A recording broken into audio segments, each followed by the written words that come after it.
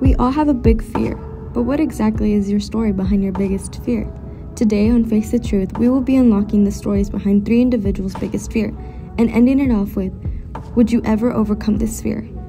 I'm Jessica Garcia, and this is Face the Truth.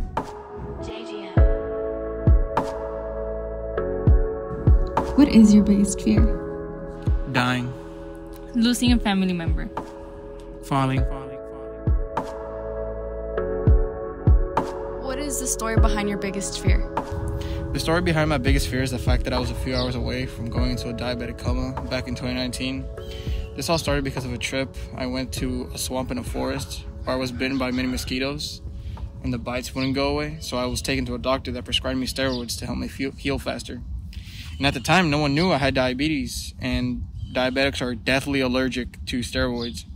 So since I didn't know I had diabetes, I was immediately put into a bedridden position for the next couple of days with constant vomiting and barely eating anything other than a couple of saltine crackers here and there.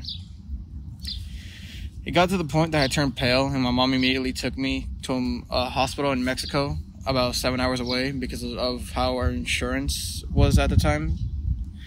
So on the way there, I felt a little bit better to the point where I was actually able to eat like mashed potatoes. But once we got across the border, I started to feel a lot worse and started to hallucinate things that weren't there. And once we were so close to the hospital, like literally 10 blocks away, there was a parade of kids driving cars across the road that blocked the road to the hospital. And we were stuck there for at most 5 minutes, but for me, it felt like a lot longer. And once someone actually saw me in the passenger seat looking dead, they stopped the parade and let us pass finally. And when we got there to the hospital, my mom had told me to stay in the car while she checked me in, but when she went inside, I started feeling like I was gonna faint. So I opened the car door and I fell on the curb and started vomiting, and I just fell over. Then I remember a nurse running out with my mom in a wheelchair, but they put me into the wheelchair. They took me to a room and they stuck countless needles into me until I knocked out. When I woke up the next morning, the doctor diagnosed me with diabetes and told me if I hadn't gotten there 2 hours earlier, I would have gone into the diabetic coma. They would have had no idea when I'd wake up. I feel like this was a key moment in this fear because of how much of a low point I was in physically and mentally. And I remember how I didn't tell anyone about me being sick and thinking how they would actually know if I had actually gone to that coma. I'd say the story behind my biggest fear came when I was 7, when my sister had to be rushed to the hospital, and just the fact of knowing that if we would have waited 30 minutes, she could have died.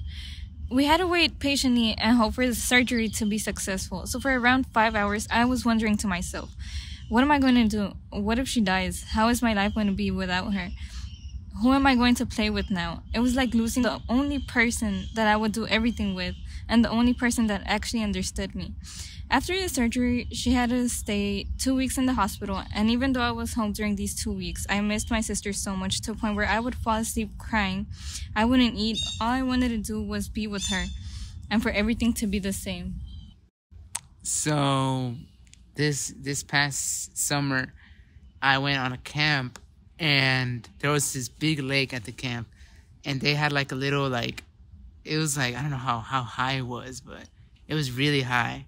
And it was this platform that you could jump off and jump into the lake. And of course they had us wear the life vest.